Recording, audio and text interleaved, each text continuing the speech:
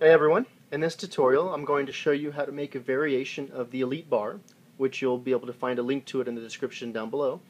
I'm not sure who the original creator is, so once I find out I will give them credit down in the description.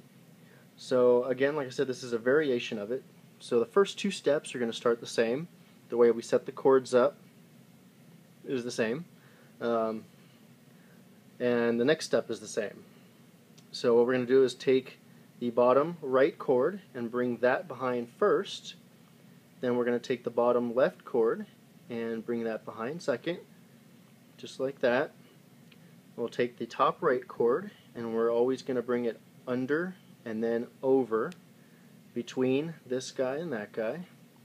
We take the top chord and we're going to go over and under, and we're going to bring that across and go right back through the same colored loop. We want to make sure we bring it above this bottom chord, so we'll bring it right through there, and that's the first step.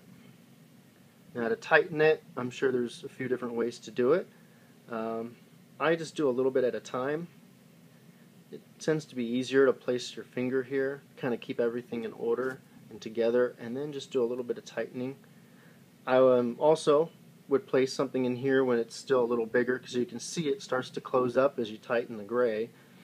So you can always place something there to keep it from getting too tight. But that's the first step. This is where it's going to vary a little bit. On this next pass, and from here on out, we're going to take the top chords, which are the ones that, as you can see, just cross the front, and these chords are the ones that are going to go first.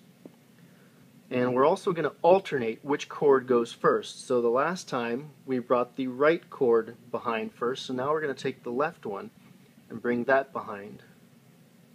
And we're going to take the right, bring that behind, just like that. And you can pull it, you can keep it loose like this or pull it in, up to you. And then, whoops, we try not to lose it. Then we'll go ahead and take this guy, bring it under and across between these two, then over and under, and we're going to push him across and go right into its own colored loop like before. And that is that.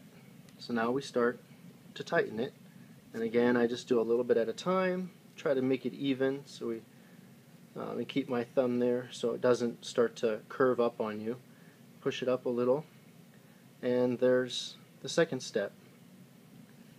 And the third one, we're going to do exactly the same. Take the top chords, the ones that just crossed the front, and we're going to alternate. We're going to bring the right one behind first, then the left one. Then we'll take this chord and go under and across between these. Take the left top chord, bring it over and under, and then we'll push that across and go back into its own colored loop, making sure we go above the chord that's hanging out. And we tighten that. And that's it. Just continue that until you're finished, and finish it off however you'd like. But that is how I do a little variation of the Elite bar. And as always, I hope you guys enjoyed the tutorial and it was helpful to you. And thank you for watching.